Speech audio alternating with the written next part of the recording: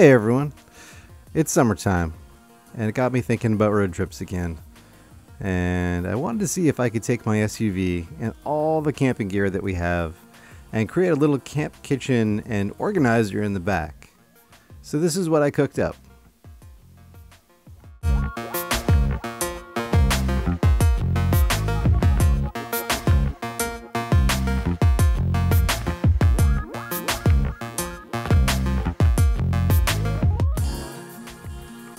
So I've been researching camp kitchen boxes and little camper van things for years now, and I had a whole scrapbook of things that I thought were pretty nice.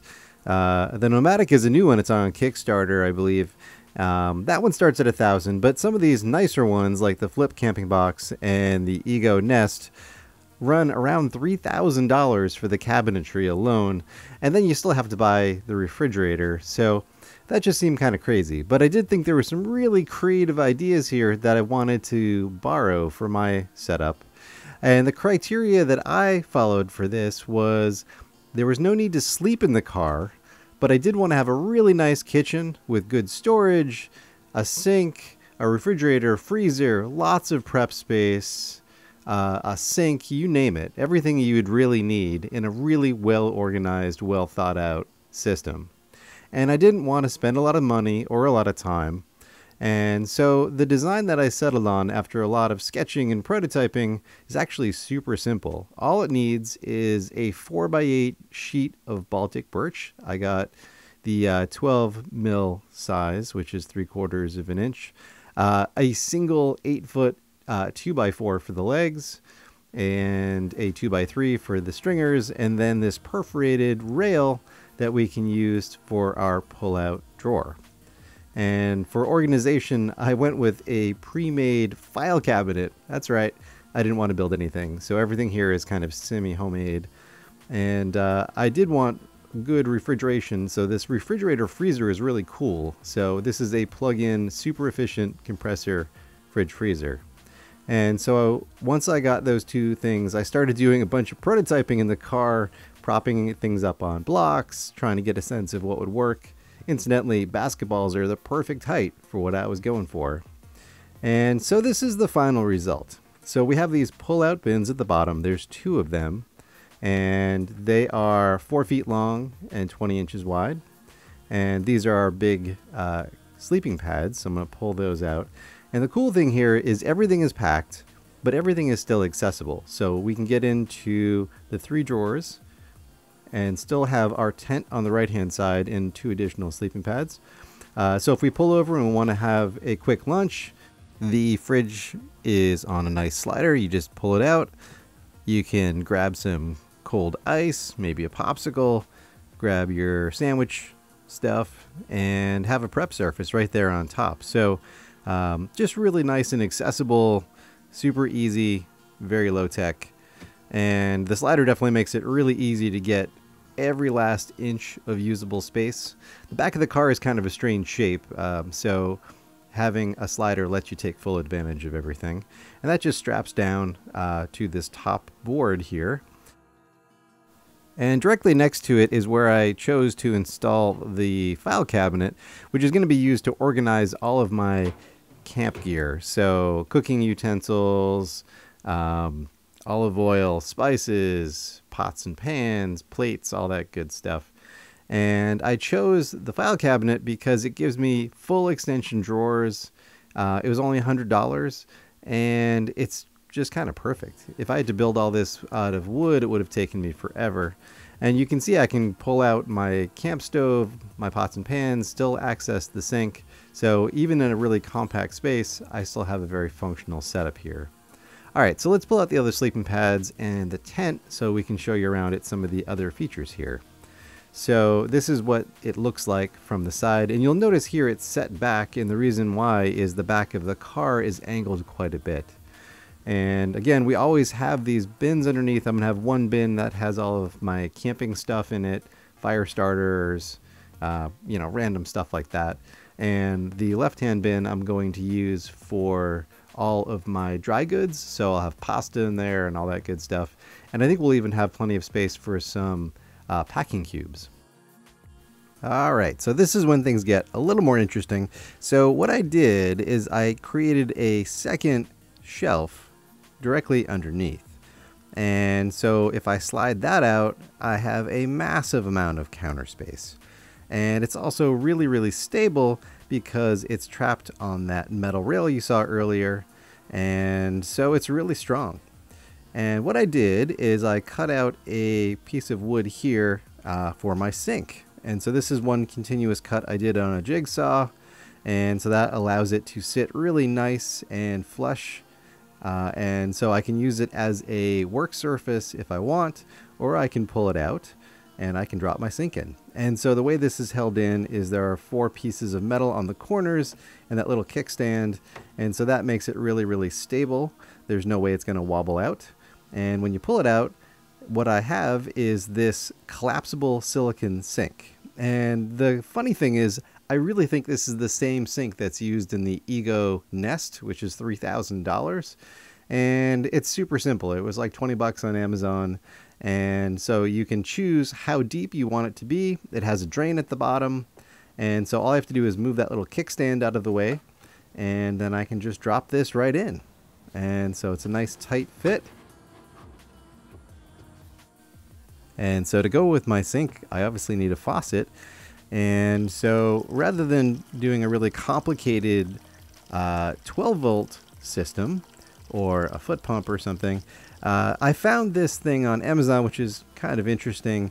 This is a rechargeable faucet. And so this is designed to go on like a 5-gallon pull and spring bottle. And so what I did is I slightly modified it with a roll of tape and some magnets, and I got a nice sheath for the tubing, so it's a little bit more rugged, but it's super simple. So this thing is rechargeable. You just plug it in. It has battery inside, and now it's magnetic. So I can clunk it right wherever I want, and it's not going to go anywhere. And so what I did is I put a little disc on the countertop, and that disc is the same that you would use in your cell phone for a magnetic mount.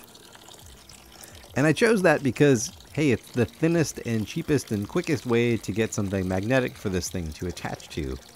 And it's really great having running water like this. So I can use this sink for washing dishes or washing vegetables and fruit. And at the bottom of the sink, there is a drain.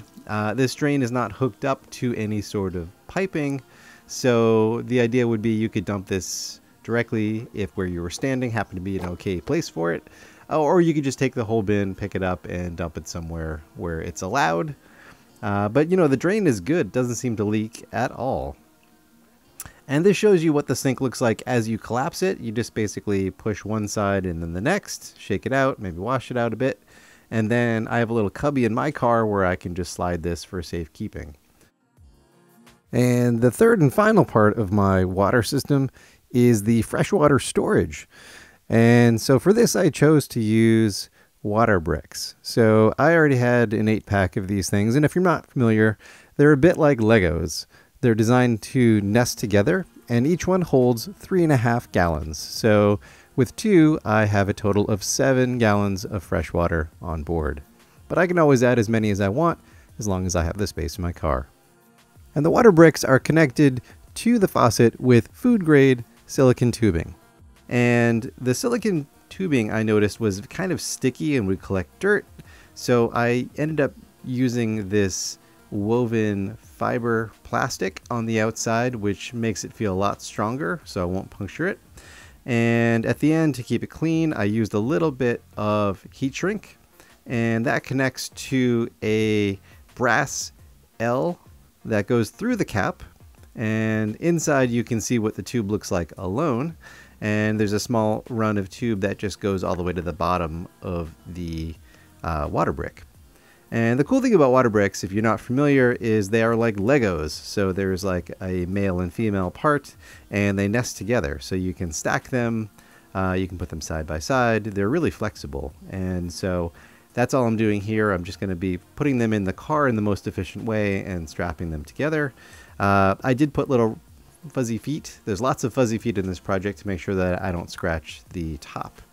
So I think this whole system is super simple, works really great. There is one downside with this particular faucet, and the faucet is designed to pull upwards, and it doesn't do well if it's below the water brick. So that's one thing I have to be really careful of, is just making sure it's always above the water line so that it doesn't drip like this.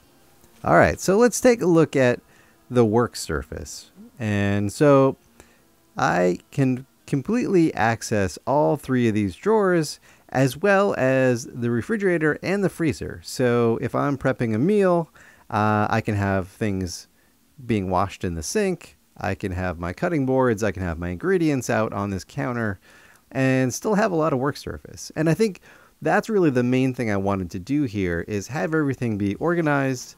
And so even though it's packed, you can quickly get to things. And I wanted to avoid that huge bin of random kitchen gear. It's so hard to find what you need when you're camping. And so in this case, everything can be really, really clearly organized. So looking at the first drawer in this cabinet, this is the big one. And so in here, I can fit my entire set of camp pots and pans. And what I did is I got these little magnetic spice racks. So these things are great. And because this file cabinet's made out of metal, I can just stick it on the back. Now you'll notice there is a small magnet inside, and I did that to supercharge these and give them a little bit extra strength. And you know, we can do things like have large bottles. In this case, I might be using this for soap. And so what I do is have some magnets on the bottom of this as well, so I can stick it down to the bottom. But this is a great cabinet for anything tall. So I can have my olive oil in here. I can have my sprays in here. And the cool thing now with this, if I put magnets on it, it's gonna stay when I put it down. And so that's the general idea with this bottom drawer. I can put lots of really functional, bulky things in it. The middle drawer has a silverware organizer in it. So in this case, I only have sporks, but I'm going to have real silverware in here. My knives, my measuring cups and spoons, which are actually even important when you're doing instant meals. You know, anything that I might need, tongs. And then the top drawer can be used for, you know, I can fit plates in here, bowls. I can have my lighters, Ziploc bags, what have you. So, you know, pretty much anything that I'll need to cook can be really nicely organized in these three drawers. And best of all, there's a lock. So when I'm driving down the road, I can lock all three drawers and know they're not going to go anywhere. I did notice that when I was parked on slightly uneven terrain, the drawers were opening by themselves. So I added some magnets inside the drawers, and that keeps them secure in times when I don't want them to be locked. So the way this is attached to the base is kind of interesting. There was 4 threaded inserts that were designed to accept the casters. And so after, well, 3 or 4 trips to the hardware store, I figured out the exact metric bolt that I needed.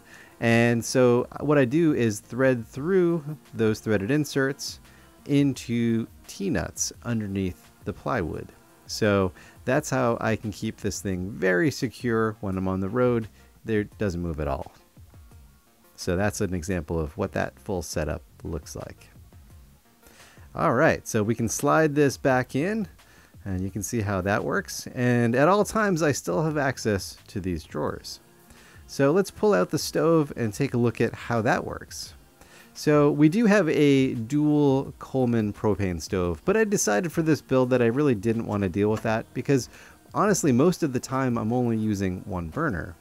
And these butane stoves are nice because I think they're a little bit cleaner burning, but more importantly, they're a lot more user friendly. You don't have to go and connect and disconnect one of those 1-pound propane tanks. Instead, there's a butane tank integrated inside the unit. And so to start it up, it's much more like using your stove at home. You just push down a lever to engage the tank, turn the knob, and it will start. And I think that these are really clean burning. Compared to my Coleman stove, this one is 12,000 BTU, and I believe my Coleman stove is 10,000 per burner. So this one actually puts out a little more heat. You probably see these at omelet stations at hotels and things like that because they are really nice and easy to control accurately. And what I have is a GSI Bugaboo camper set. So this has a 2 and a 3 liter pot, a frying pan, and 4 plates and 4 cups and all this other good stuff in a really small form factor. So this is really great for car family style camping. Definitely not a backcountry camp set. But I think this really has served us well over the years, and definitely highly recommended. And I'm really looking forward to doing some cooking in this new kitchen. So now that we've given a look at that, let's take a look inside the car and see how much space is left over for other things. So you can see I have one of these REI Siesta camping bags here. So I think I can fit 2 sleeping bags there. And if we put the seat down, you can see the water bricks, and underneath the sleeping bag is the electrical system. So in this case, I'm using my trusty Goal Zero Yeti 1000 as the power plant, and that unit is great. It's going to do a perfect job for powering this fridge. In my early tests, it can easily power the fridge for about a day and a half with one side as a freezer and one side as a fridge. And there's lots of little nooks and crannies. You can see I can squeeze the stove here next to the water bricks. And on the other side, I can squeeze in some sleeping bags. So that's basically how much space I have in here. There is not a ton. And there's 3 different things connected to the Yeti. So the first is this input that's coming from the 12-volt charger for the car. And then the output from the DC goes to the fridge, and then this last thing into the MPPT is where I'm going to connect my solar panels. And the solar panels are up here at the very, very top. And so these are the TP solar folding panels that I reviewed earlier.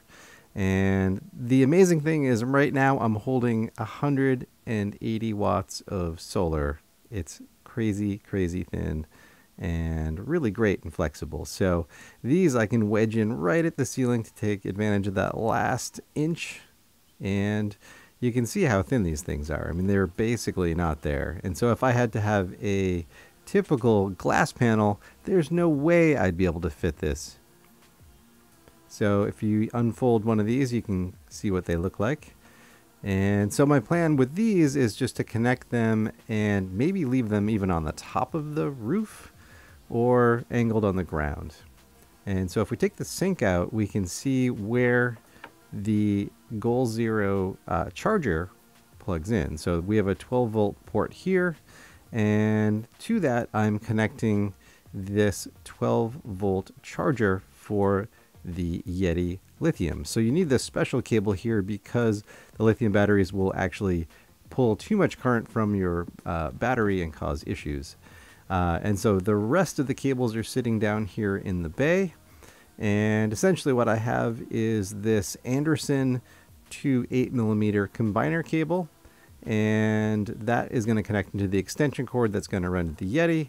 And then the 2 8mm cables that connect to the TP solar panels will plug into those. So it's a pretty simple system for the solar. The wiring is nice and tidy, and that should keep the Yeti fully charged up. And the best thing about these compressor fridges is they use such a tiny amount of power. So when you plug this thing in, at most it uses 55 watts, and the compressor cycles on and off. So, you know, this thing really sips power. But one thing I learned the hard way with the Yeti lithiums is the 12-volt port on the front isn't regulated.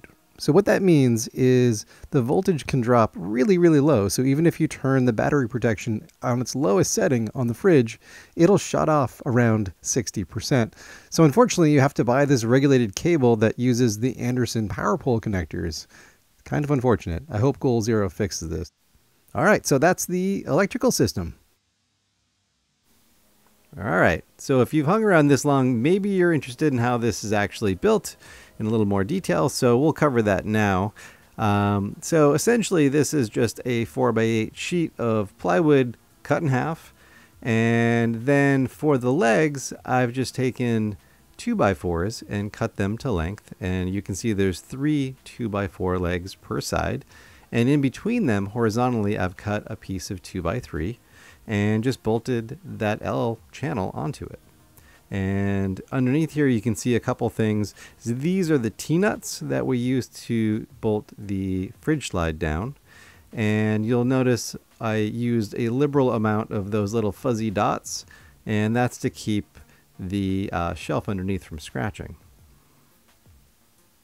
And the same connection is used right next door for the file cabinet. So these are larger T-nuts and larger bolts. They're metric, but it's the same principle. So, and the reason we're using T-nuts and we're gluing them in is we want to make sure that we're really bolting these things down so they can't rip out in case of an accident.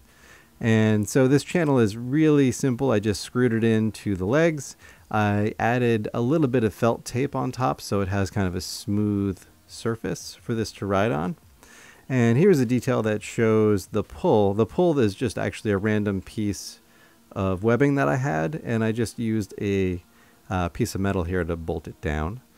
And this shows the underneath of the sink. So these are the little metal pieces, just random metal pieces I had lying around. I bolted them in the corners, and another random metal piece was used to create the little kickstand to give it extra stability.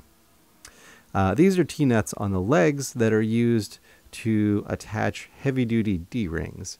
And I'm going to use these D-rings to ratchet strap this to some connection points near the rear hatch of my Mazda.